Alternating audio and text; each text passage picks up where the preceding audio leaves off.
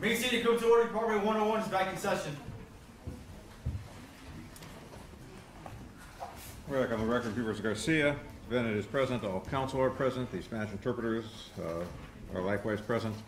And at this time, people may continue the presentation of victim impact.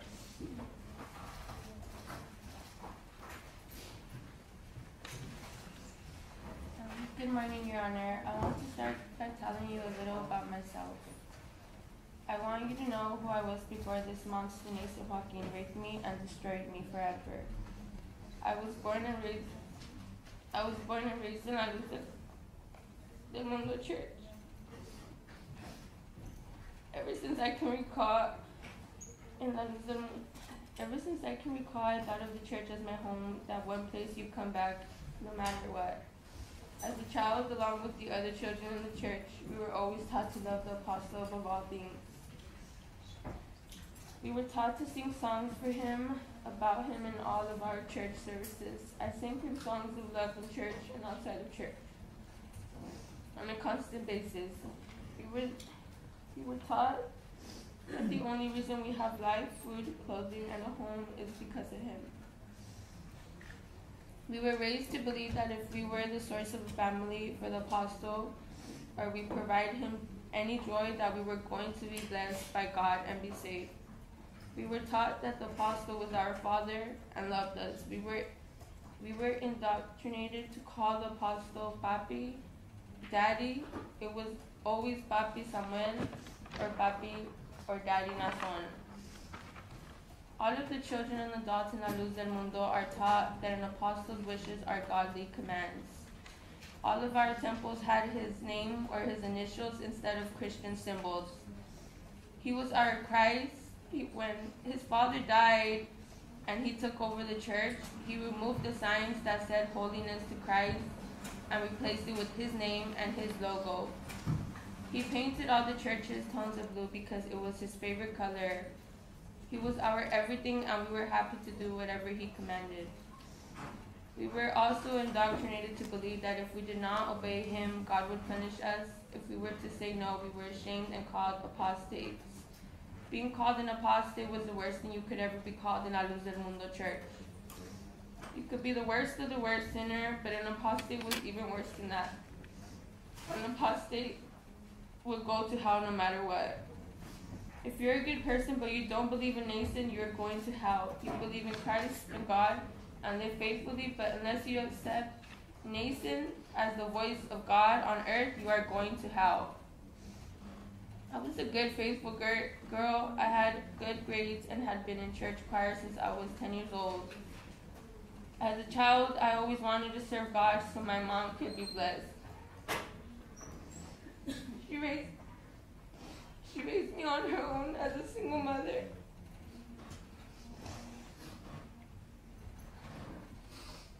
And I wanted nothing but her to be proud. This innocence was taken away when my abuse started. Naasón damaged me forever. Naasón, now I'm talking to you. I want you to hear my voice. You destroyed me. You took everything from me. You put a hole in my life and forever changed my perception of reality. I will never be that same person again. You knew how to prey on us, and you used our wishes for eternal life and salvation to abuse us. You had your groomers prep me and other little girls for your filthy desires. The day you raped me, you told me I could not have a boyfriend because you were my special boyfriend, and also my father. The sexual grooming for me began at 15, but the mental grooming to love you began when I was a little girl. You isolated me and separated me from friends and family who didn't attend church. I was not allowed to have friends at school who were not from church. I loved to play sports, but was not allowed to join any teams because I was supposed to be at your disposal at all times. I was taken out of school all the time to serve you. My grades suffered because I was made to serve you. I miss going to school dances and no friends. I miss a lot of outreach activities because of you.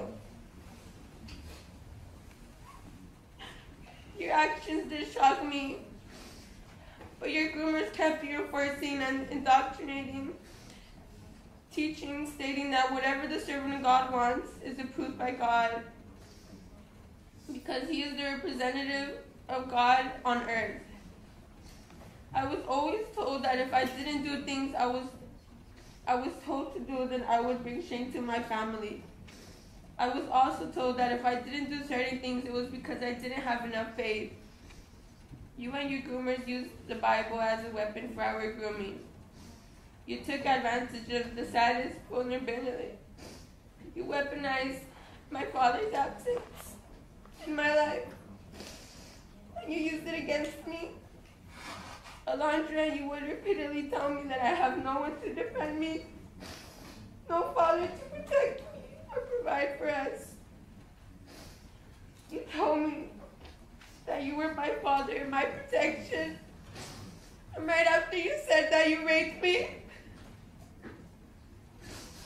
Yes, you raped me. You did not only force me to perform oral sex on your disgusting genitals, you penetrated my fragile body.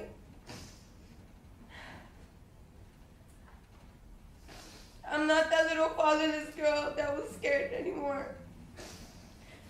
I have my own voice to defend myself from you and others like you. I was willing and wanting to use it by telling my story at trial. I was robbed of this opportunity, so I will use this space to tell you what a despicable piece of filth you are. I was willing to sacrifice my dignity once more and allow the prosecutor to show the child pornography sent to you of my bare body. But it was not allowed. I wanted to show your church and the world the evidence there is, but that you were scared to tell all your dirty secrets out. You are a disgrace to the human race. Your Honor, I want you to know that before and during and even after the sexual abuse incident, I was read Bible verses to make me think it was okay.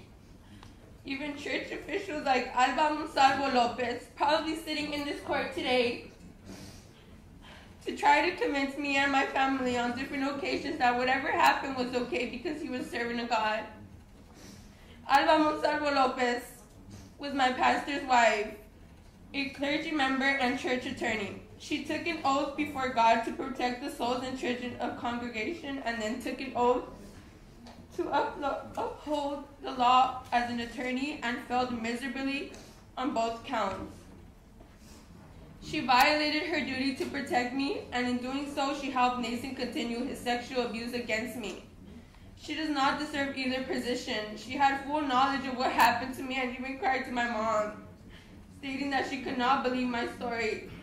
She still sat here on Naasón's team the day of his plea. She still protects him and defends him. She represents all the pastors and church officials in this church. Your Honor, they will never believe the children. They will never protect the children in La Luz del Mundo. Alba, how can you show your face in this court knowing that you were an accessory to this crime? As part of the legal team, I'm sure you've seen all of the evidence, and I'm disgusted that you still stand in support of this disgusting human being. Your Honor, after Naasón ripped me apart, raped me, and shattered my soul, I became severely depressed, and for a long time I wasn't able to even get out of my bed. I even tried to kill myself so many times. I tried to numb the pain I was going through, but nothing would work, and nothing still would never work. Everyone in church would talk about me, saying I'm gone crazy because I did not want to serve the apostle anymore. I still suffer from depression, trust issues, constant panic attacks, anxiety, and will continue to struggle with those issues forward until I die.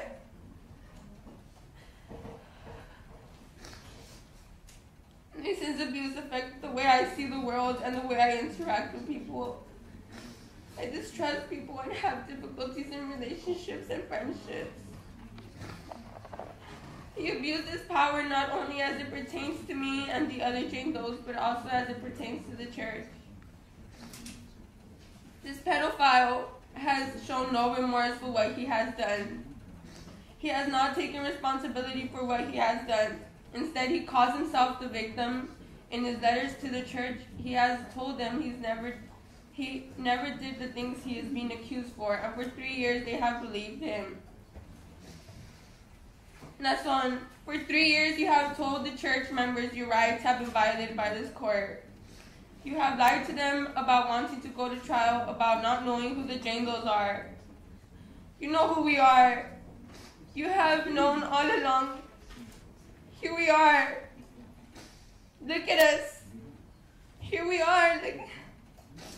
You want to continue having the power over the church members, the council of bishops, your enablers, and you can only do so much by lying to them.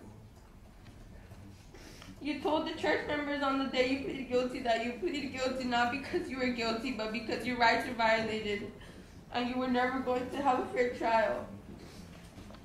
You told them you wanted to spare the members the grief of going through a trial.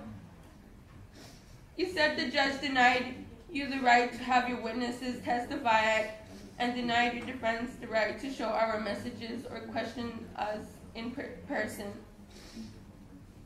Your enablers told the church members that you cannot have a fair trial because the judge did not release our identities to the public. All 5 Jane Does are ready to face you in the trial and waited for that opportunity for 3 years. Your Honor, we wanted our day in court. We wanted to face our sexual predator. We were deprived of that right when the Attorney General's office decided to reach an agreement with Naasón. I would like this court to know I was not informed, nor did I consent to negotiating with this rapist. We were informed after our decisions have been made. Naasón, you're a coward. And unfortunately, this plea will allow you to serve a ridiculous prison sentence you are getting. And then you will be released to your mansion paid by the church members. You and your family see the church as a business and have made your fortunes at the back of the members. You will then continue to abuse young girls again because the fanatics will bring you their own children. The church is already posting comments that they support you and will be waiting for your release. The pastors are telling the members that anything said in court is fake news. Your Honor, Naasón took away our innocence. And now our voice has been silenced by not allowing us the right to confront Naasón in trial. They said they just wanted to protect us, but what is there to protect when the damage is already done? We wanted to defend ourselves and have evidence out in public so other victims can have more courage to speak up. We were unable to tell our stories in court. I am here because I want the world to know what a horrible, disgusting, horrendous person you are, Naasón. I hope that my story and courage to face Goliath will open people's minds and eyes to the truth. I want to give other victims the courage to speak up. Your fanatic followers say we have made up lies, but why would a 15-year-old make up a lie about such a powerful person, knowing she will lose her church, her family, and be publicly ridiculed? It doesn't make sense, right?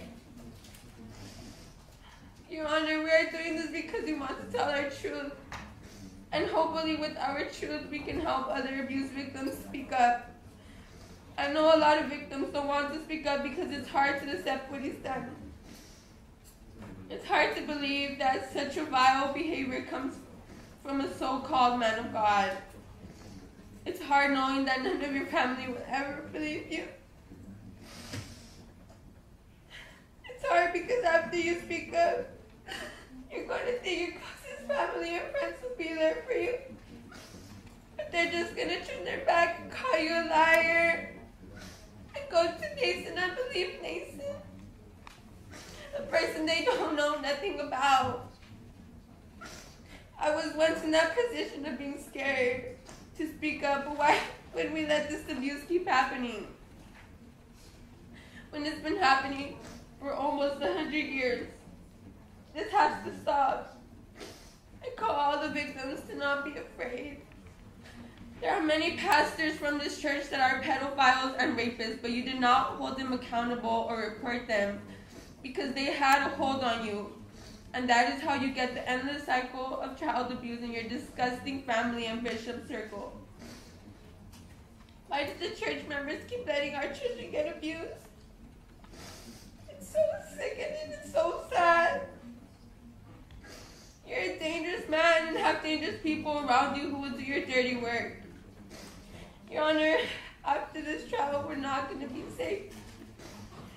Why would a man that claims to be serving to God need bodyguards anywhere and everywhere he goes? I thought you were our safe place. I thought church was the safest place, but it was my worst nightmare. Your Honor, I know a sentence has been agreed upon, but I ask you to reconsider and give this horrible human being the maximum sentence. 4 more years. I know it seems like nothing, but it takes power away from him. The sentence is a joke compared to what he's done to us. And all the victims who cannot speak up. Once Naasón isn't out of court and out of prison, his people will now be able to harm us and go after us. I really hope things can change for other victims. I hope other victims that speak out are not discouraged by this outcome. I hope they get their justice. I pray other girls and boys that have abused come out and tell their story to put an end on this cult and this predator. Respectfully, James O2. Thank you.